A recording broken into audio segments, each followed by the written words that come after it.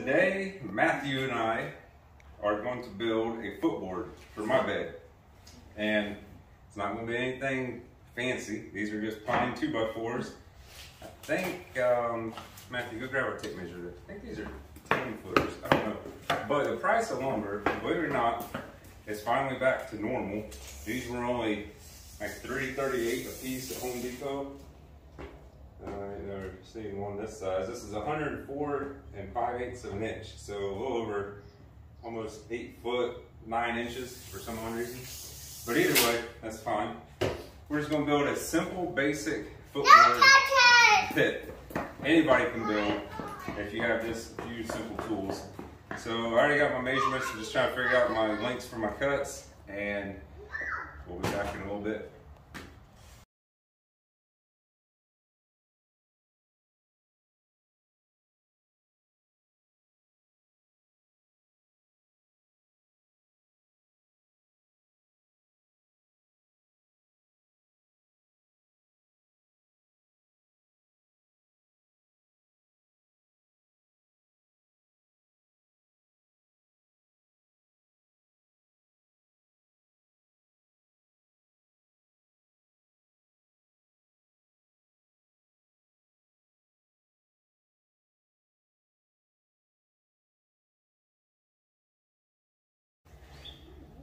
All right, guys, we got the 2 cross supports cut. The legs are cut. So now we gotta do a little bit of fancy cutting. Not much though. What we're gonna do, let's see if I can set this up here. Seems like every time I ever start filming, these kids disappear on me. But, grab my pencil here. These board, well, here's kind of what we're building. And I know this is a very, very generic picture at the moment, but it's gonna have slits in it, you know, some boards like this. Obviously they're going to be spaced out correctly, whatever. But to do that, we're going to use a 2x4 and we're going to rip it down probably 1/4 inch thick strips that'll sit in these vertically. So what we're going to do now is we're going to find center on this 2x4. That's pretty damn close to center right there. But we're going to find the exact center. We're going to use a table saw and we're going to cut about a 1/4 inch deep by 1/4 inch wide gap, full length of both of these pieces here, and that's what will hold our cross supports, or not our cross supports, but our vertical pieces in. Not really supports, they're just gonna be for looks, but so that's what I'm gonna do now. I'm going to get this lined out, get the table saw set up, and we're gonna start cutting them. All right, guys, so I found the center. As you can see, bring the camera in here so you can see them. Right here is what we're taking out, this whole area. It's gonna be a 1/4 inch wide, a 1/4 inch deep. So to set that up on my table saw, I'm sure there's many ways you can do this, but I've already got this square set up right here to where my first line is going to be. So what I do, and I'm sure there's many ways you do this. Bring the camera over here, Emma. Emma's acting scared today. She don't want to get around nothing, I guess. What I do is just set the edge up and I move my fence over till we butt up on it. And it's good like that. And then obviously you can check it. But yeah, that's what I do. So now we got that set. We're going to set our blade at a 1/4 inch high, which is going to be about right here. And then I'm just going to crank it down. This 1/4 inch don't have to be exact, but it does matter when you go to put your pieces in. Yeah, right there is a little low. That looks good. Honestly, you're not gonna fine tune in. You're gonna get one of these saws close, but it's a cheap, like $200 DeWalt table saw. It's not a Grizzly or some fancy saw stops or by legs, but that's pretty much it. So what we're gonna do is run, since I have only just a regular saw blade in that, I can't put a dado stack on that saw. So we're gonna run the first cut all the way down this board, run a second board, and then we're going to adjust our blade to make a second cut in both of them. So we're going to get the camera ready and we're going to start cutting. All right, guys, bring the camera in here, Emma. So as you can see right here, if I bring this board on in, we're going to be right inside that first line, just like we want. So that's what we're going for. Now what I'm going to do is have Emma turn the camera off, and then we'll fast forward to all this cutting stuff because it's going to be boring for you anyways.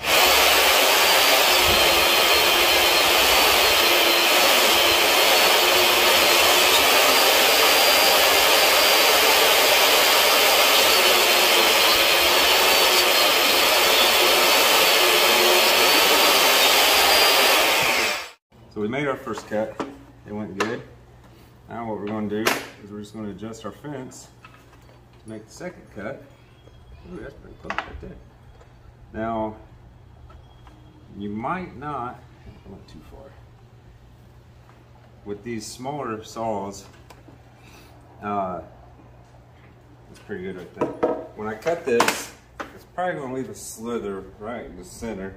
You could either knock that out with the chisel, or you could just set your saw up after you run these both and put the blade right down the center and knock them out. We'll see which one. We'll see how flimsy they are. Sometimes they're really, really thin. You can just take a chisel and kind of run it at an angle in there and it'll knock them right out. But yeah, we'll see. So we're gonna start cutting these again. All right.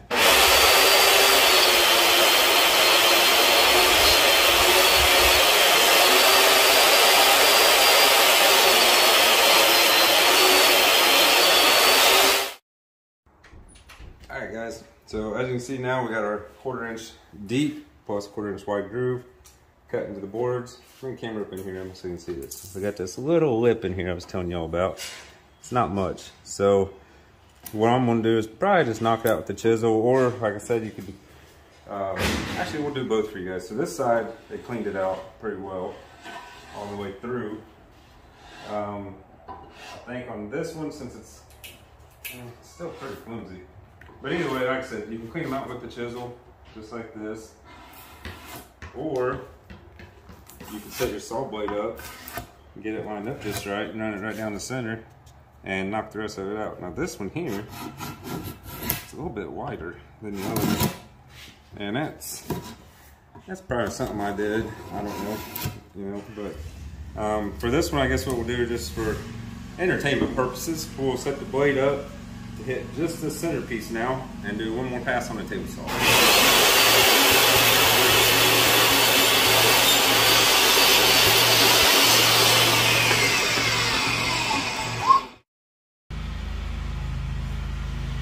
Alright guys, got my grooves cut, cleaned out. So now what we're going to do, these are my legs, and I guess I got to pull some measurements off my drawings here to figure out how much gap I have between the two. But yeah, so next what we're going to do is take another 2x4 and we're going to set up our saw to cut 1/4 inch wide slits that'll sit down in here to be our vertical pieces going up and down. But let me tell y'all something really cool that I'm going to use. I'm going to use this push stick. Pretty cool, right? They put our logo on it. This one was just a prototype. I've got 3 of them actually made for me, but you can tell this one's already getting chewed up. They're just 3/4 inch MDF, which is good because push stick, you want them to get tore up. If these are tore up, it means you still got all 10 of your fingers, you know? Still good. And anyhow, if you want to get a custom made push stick like this one right here, the page is called Vicky Gregson From My Home to You. They're located in Greenville, Ohio. I will put a link to them. Where are we going to put it at? Let's put it right here in this part of the video. Don't point the camera up there, silly. We're going to put it right here in this part of the video. And you contact them, they will make you push sticks. Now this is one I actually designed for them, but you can get any design you want. I like a big, hefty push stick, something that's got a good hold to it and whatnot. But they can do whatever you want, put your business logo on it, and yeah. So contact them, order you up a bunch of push sticks, good to go. So next thing we're going to do now, like I said, I'm going to probably not going to film this. Sometimes it takes me a while to figure this shit out, but. When we come back, you're going to see us start cutting our 1/4 inch strips. Alright guys, now what we're going to do is, I got my boards cut to length. They're going to be 10 7/8 of an inch, because remember we got 1/4 inch going into the top, 1/4 inch going into the bottom. So like I said, it's going to be a very low profile footboard. Whole reason for the footboard is I'm sick and tired of my comforter falling off the end of my bed every night when we sleep. So just something to keep the blanket up against the bed realistically. So what we're going to do now is we're going to raise this bad boy up so we can cut all the way through this. Right there, that's a little too much. We'll go about right there. Now I'm going to set my fence up at 1/4 inch. Right there. Now when you're doing these cuts, one thing you could do is you could take off your riving knife right here, because but I'm not going to take it off, but you could. But this is where your push stick comes in handy, and your push stick it's going to get cut up just like this, which is fine. Like I said, these things are kind of just throwaway. All they're for is keep your fingers up out of the way of the blade. So I'm gonna have Miss Emma here get the camera set up, start filming. We're gonna cut, probably just go ahead and cut both of these all the way up, see how many pieces we got of it, and we'll be back. All right, got 13 of them cut. I didn't really know how many I wanted to do, so I just cut as many as I could off those pieces. But basically now we're gonna figure out, you know, these are gonna sit in here, like so. And obviously they're gonna be closer than that together, but we're gonna figure out how many we want to put in it, and I'm gonna be back to show you all a really cool trick, how to figure out your gaps on this just right. Okay, all right. So now we gotta figure out our spacing between these. This is a cool little trick I learned. So what we're gonna do here is I got 13 strips that are gonna be built into this thing, and I want 13 gaps in between them. So what you do is push all your pieces together and butt them up at the end where they want to go. Pull a measurement from the end down to where they line up at. This is 50 3/8 of an inch left over. So then you get on your little fancy fraction calculator, because that's what I gotta use, I'm not that good at fractions. So I'm gonna take 50 3/8, divide that by 13, it gives me 3 7/8 of an inch. So I went ahead and cut me 2 blocks here at 3 7/8 of an inch, and these are gonna be our spacers top and bottom. So how that'll work is basically, and this isn't, you know, we're not assembling right now, I'm just kind of showing you all. So it'll be just like this. And this should, if this is right, line us up all the way down to the end. And if you don't like the outcome of it, you could always, you know, cut some more strips to put in it if you wanted to, or whatever you need to do. But let's see if it works. I think it will.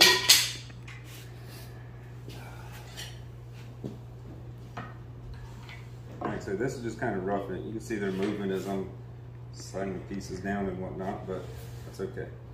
It's just for demonstration purposes. When we get ready to glue this thing up, we'll do it all perfect. Oh, it's getting close, Emma. So as you can see there, oops, it's all right. We got a gap here and no gap down there. So I think some of them might have moved a little bit though, but it works, trust me. We'll show you when we get ready to do the assembly. All right guys, as you see now, I got them laid out how I want them on this one. My spacers worked, but I did something a little bit different. I wanted, since I got 13 of them, I went uneven so that way I'd have one in the center. But I found the dead center of this board, which is 35 inches, centered this board on it, and then I started my spacer blocks all the way down it, like that, all the way down on each side. So what that ended up with, by using that spacer block, on each end now, I have 1.5 inches, and then over here, I also have 1.5 inches. So now I know they're all perfectly centered all the way across.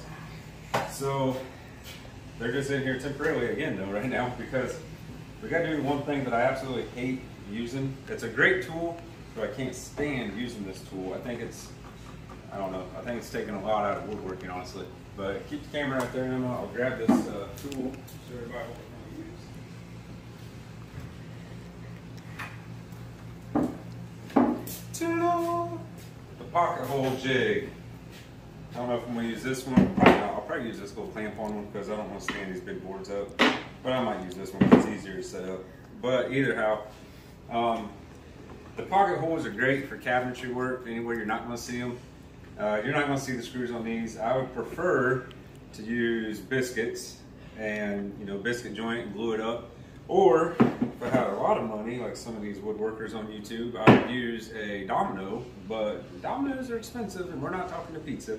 We're talking a domino cutter. If you know what a domino cutter is, that's awesome. If not, we'll put a picture of it up here and you can see what they are and the price of them. I believe Festool is the only brand that makes them. They're way too expensive for what I do. So anyhow, we're going to put probably 2 pocket holes in each end of the top and bottom crossboards, so that way we can screw them into our legs. Once we get those in, we'll start assembly. And something else I think I'm going to do, and it's just some of them little details you don't have to do, but I'm going to cut a 1/4 inch strip that's long enough to cut down that will fit in between these, in this little gap here. You see what I'm talking about, Emma? So you see how we got a deep 1/4 inch gap right here. We're gonna cut a board that'll fill in this and be flat across the top. So yeah, that's what we're gonna get started on. We're gonna go ahead and do these pocket holes. And oh, let me show you something real quick on the pocket hole jig. I've had this pocket hole jig for probably 5 years now. My dad up in Ohio gave it to me. I never ever knew this whole time I had this thing, and I don't believe he knew it either because I seen him a video of it one day. Did you know the Craig pocket hole jig has a place where you put your bit, your driver bit, and your drill bit in the back of it? I never, for 5 years of owning this thing, knew that. I actually saw it on TikTok one day, and when I saw the video, I was like, there ain't no damn way I'd have known that. And I came out in the garage and looked at mine, and I was like, oh Lord, look at that. So honestly, the driver bit's kind of wedged up in there, but yeah, and that's cool. See you in a little bit. We're going to drill some pocket holes. All right, guys, I'm going to show you real quick on this pocket hole jig how to set it up. Now, as you can see on here, they've got these measurements here. You got measurements over here and whatnot you can use and all this weird stuff. I don't do none of that crap. Here's what I do, all right? So first thing you're going to do is you're going to set this height here for the thickness of your wood. Now we know a 2x4 is 1.5 inches thick. We're going to set it right there. That's really the only measurement you're going to use on this thing. I do not ever use this stupid little thing over here. This is where you're supposed to be able to set it. You know, I should be able to put it about right there, tighten it down and be good to go, but I don't do that. What I do is I drop it down in and we go to where it almost touches the bottom right there, because that's going to be, that represents the bottom of our wood. And then I just tighten down my set screw on this little collar, and that's it. So, for fun purposes real quick, because I'm sure some of you are watching this and you're like, oh my God, that's so wrong, you can't do that. No one cares. This whole thing is, all you want is the pocket for it. So, for example here, and I'm going to have to adjust this because it looked like the last time we used it was something on 3/4 inch wood. Like I said, these tools are good. I'm not knocking the pocket hole jig, it's just, whenever these jigs came out and everybody started buying them, it seems to be that's all you freaking see in woodworking now is I pocket hold it. Like, Jesus Christ, learn some damn joinery. Now, if this wasn't pine, some dovetails or something would have been nice on it, or some, you know, anything else would have been nicer. But like I said, this is just pine. So let's drill a hole and see what we got. Looks like I got a dead battery. I'm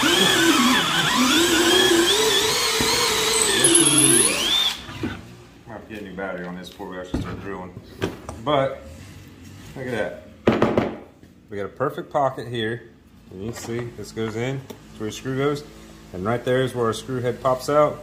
You could even go a little bit shallower on that collar if you didn't want this hole to pop out, but it's perfectly fine. You got a good good pocket for screwing, ain't gonna break out. So let me get a new battery on this thing. We're gonna set these up, drill 4 or 8 pocket holes, and we'll be good to go.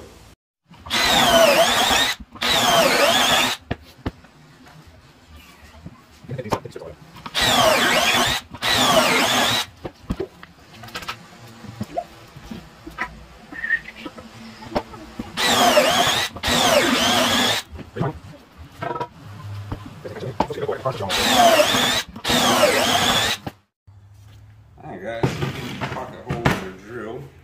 So now what we're going to do is start assembling this thing. What I do on this fancy little homemade table of mine is, I know there's many ways you could do this, but that's how I do it. I'm going to clamp one side of it down. I'll take one of our side pieces here. Now this is it's kind of like you get one shot at it, to be honest with you. I'm not even gonna lie. Because once you drill that pocket hole, if the board moves just a little bit on you, it's gonna be really hard to get another screw to go off of that, just a hair bit or however much you need it to go. And grab a bigger square here.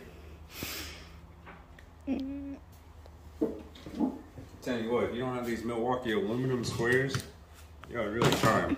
They're awesome. I like them a lot. So, as we can see here, that's going to be square. So that's where we got to be at. And what I'm going to do is try to put another clamp here, I guess. This is not really lining up the way I want. We're not going to put glue in these joints here though, because we're going to have a top cap that goes on it, plus all of our cross supports are going to be glued in too. So I don't want to go crazy on the glue. Now another clamp you could use, like this here, is another hold down clamp. It'll hold the two boards together for you right here. I'm not using that today. This clamp, kind of a pain in the butt sometimes, but it slides in your pocket. Well, I guess it's not good for 2x material, 2x4s. There we go. So now what this does will help hold it lined up. But you see how it pulled it instantly, and that's going to pull it out of square. So what I'm going to do is try to get that out. We're just going to keep the square in it. See, right now we're not square. We need to be right there. And that's my fault. Because what you should do, and everybody does woodworking knows this, you should pre-cut your boards. This is the factory board right here, the factory end to it. And you know, normally you put it on your saw, take like a 1/2 inch, 1/4 inch off, get a nice clean cut on it. I didn't do that. I guess I got in a hurry. That's okay. So what we're gonna do is just, we're gonna hold it right there like that, and we're gonna drive some screws in it. So we'll be back. All right, guys, we're getting ready to cut our, we got our 1/4 inch strips cut out of a 2x4. Yep, we're good like that.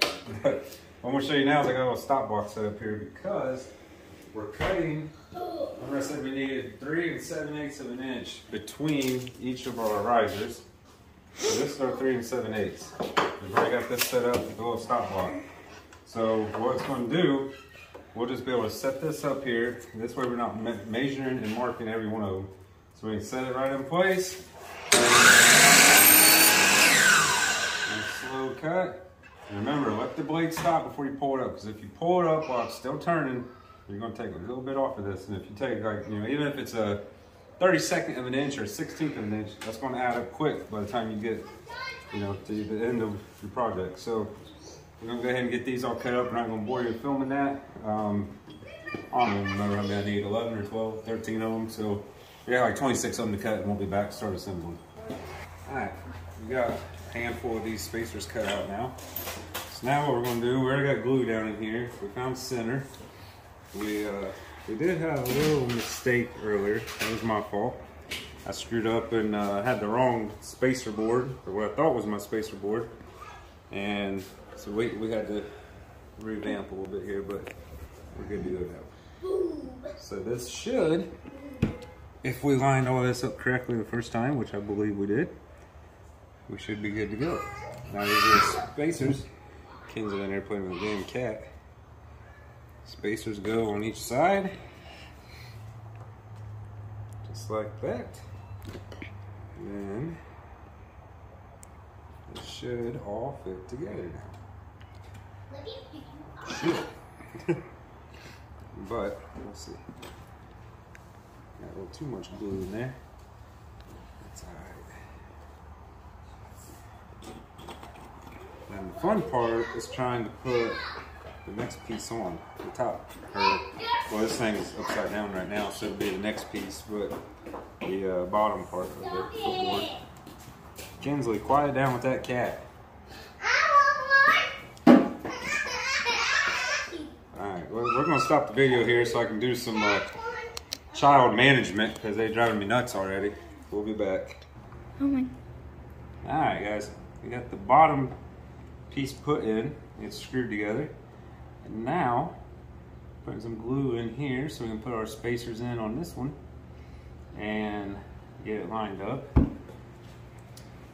this will be just like the top. We're going to have 1.5 inches on each end. And it should all fit together just like that. So this little trick actually works pretty well. I don't know if it's actually a trick, but like I showed you earlier in the video on measuring these out, it works pretty well. Get a rag, wipe some glue off.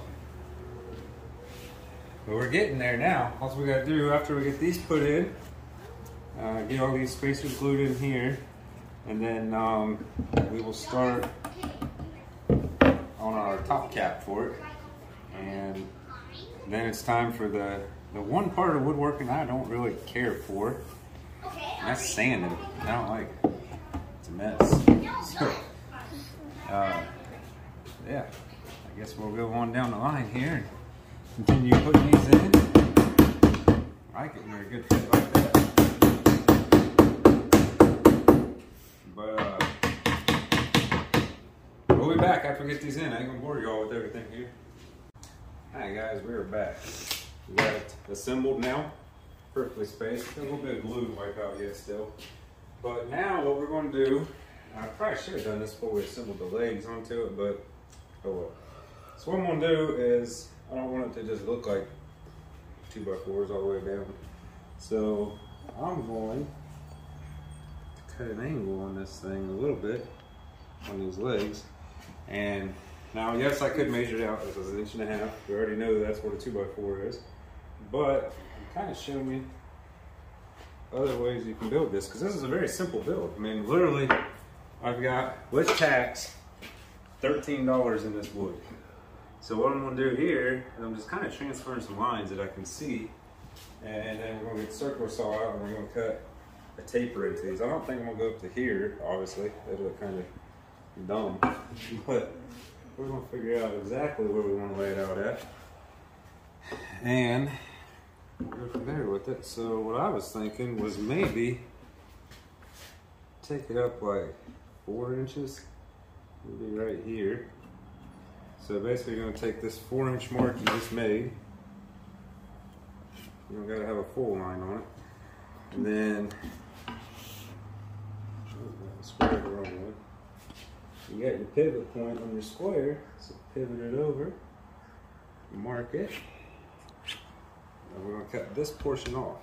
Now that I look at it, I don't think I like that. I want to go further than 4. Let's try to go 6. Let's go right there with it. And then again, put your pivot point right here. It even tells you that. I'm not making this up. It even says pivot. Right there's your pivot point, okay? So we're going to go on our pivot point again. Our first line we drew. We're going to pivot the square over. Right there. That's what we're going to remove, is all of this. I'll just give it a nicer look on it. So, yeah, that's pretty much it. Just make you a line, and you can go any height you want. This don't have to be the height I'm telling you to go, but it works every single time. So line that up, nice and slow, pull it over, right there. Now you got multiple ways you cut this. You can use a jigsaw, a hand saw, a circular saw. I'm going to use a circular saw though. Man, that's seeing it. Alright guys, we're going to put the top board on it now, the top cap, whatever you want to call it. I already got it cut to length, but I got to rip it down on the table saw. I'm going to show you what some people like to call a pro tip. I got these scrap pieces MDF here with a screw in it. What I'm going to do, there's nothing special here. You're never going to see this. I do it all on here. Screw it on the ends of this. And what this is going to do,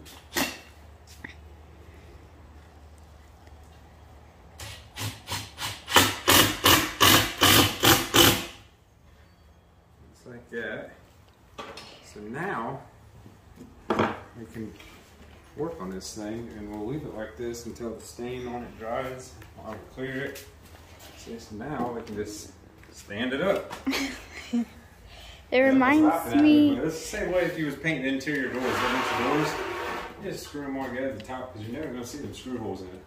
Now this is going to be my top cap, and it should have a 1/2 inch hangover on each side, but we got to cut it down a little bit. We know a 2x4 is 1.5 inches, and you're actually looking at the back side of it right now. This will be up against the day because you see the pocket holes there. So we know a 2x4 is 1.5 inches, like I said. I don't know how much overhang I want. Maybe make it 2 1/4. Just give it a little overhang so it's got a nice little lip to it. That's probably about it. Now I might run a, I don't know if I'm going to do a round over on it or a chamfer bit. Put a nice little 45 on it or something, but we'll figure it out. Anyhow, I'm going to get the table saw set up. We will rip this down to 1.5 inches. And we're just about ready to start sanding this thing. I think. Let's see here. And I'll tell you what, I don't know what's going on with the weather today, but I'll take it. It's getting colder since we've been out here this morning. And when I say cold, I know you folks up north got it really cold. Not as cold as us, but I'll tell you exactly what the temperature is in here in the shop right now. It is about 64 in here in the garage. So I'd say it's at least 60 outside or so, give or take. You know, the garage can be a little bit warmer. But, what do we say? 2 1/4. That'll work right there. So we'll film it for you. Fast forward it. It's gonna be just a quick single cut, and then we'll be back. All right, I want to show you this real quick before we run it. So this board's plenty wide enough. This is a 1x6, but I got all these knots. I got a knot here, here, and here, all on this end. So I'm gonna put the knots on the outside of the blade. That way, when I cut it, I'm gonna have a nice clean board with no knots in it. It's kind of a little idea you think of before you go running it through the saw. All right, guys, got our top cap cut. We're gonna put some glue up here. Try to put just enough where we don't get no run out. Now I know I should have probably pocket screwed this to there, but I ain't doing it. I don't like pocket screws. What we're gonna do now, this is the side I just cut on, so I'm gonna put it facing the outside just because it's prettier. Now remember I said our footboard itself is 77 inches long.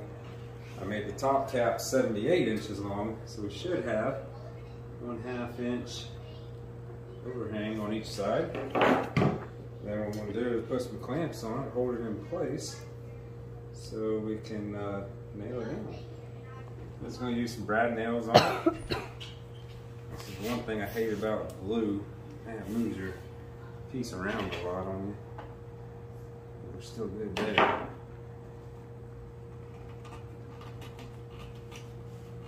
And what I'm doing is I'm putting it flush with the back side, so we'll have a little bit of overhang on the front side of it. I think that'll look pretty good. Now I put that clamp on the back side, I'm gonna put this clamp on the front side, just because it's gonna help pull them in better. Remember when I was tightening that clamp down over there, it was moving just a hair bit. Not really, just a hair bit. It was moving. We'll just say that. There we go. So we're nice and flush there now. You don't have to go crazy with these clamps. We're just going to hold them in place. So I'm going to put some nails in it. I'm going to put one in the middle, only because it's kind of bowed out a little.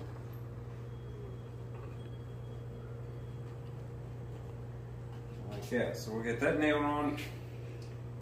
Still don't know if I want to put a, I don't know what I want to do at the end yet. I kind of like it more squared off now that I look at it, but let me get the nail gun. Let's see what nails we got up in this thing. Those are only 1-inch nails. Them are not going to do. So, that nail gun is deadly. That lock does not stay back on it.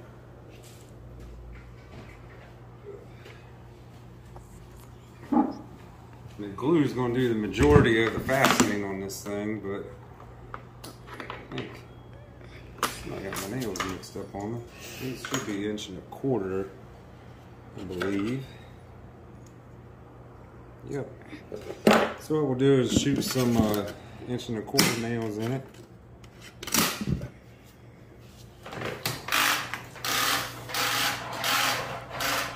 All right, here's kind of the most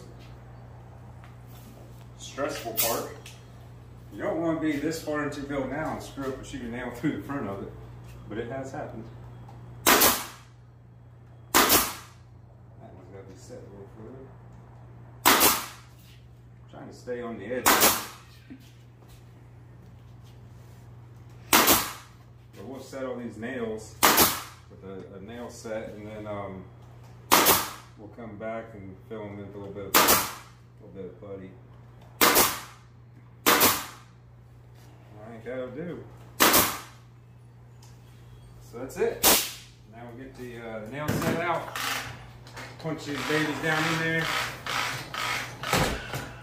And next time you see this, we'll be sanding.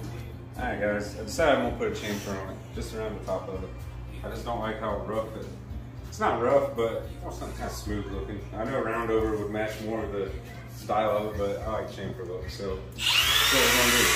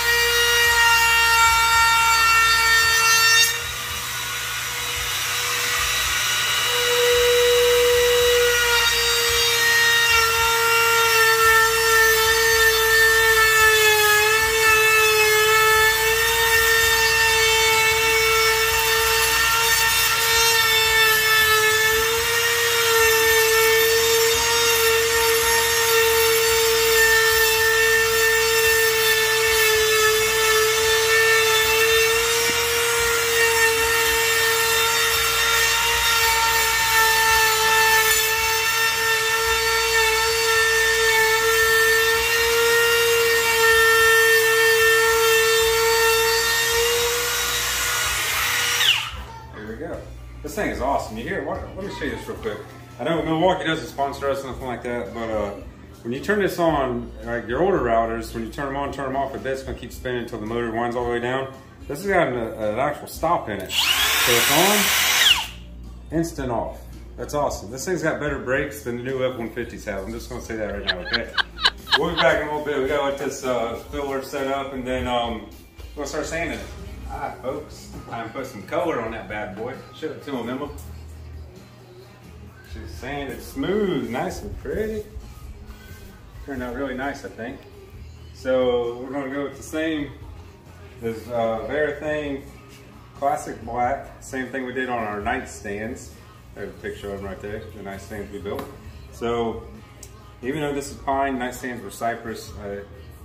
Luckily they're not close to each other, so it's not gonna matter too much. So I'm gonna get this stuff mixed up, get it stirred up, and we'll set the camera up and bore you with a very slow video. No, I'm kidding, I'll fast forward for y'all, but video of me staying in this thing. See you in a little while.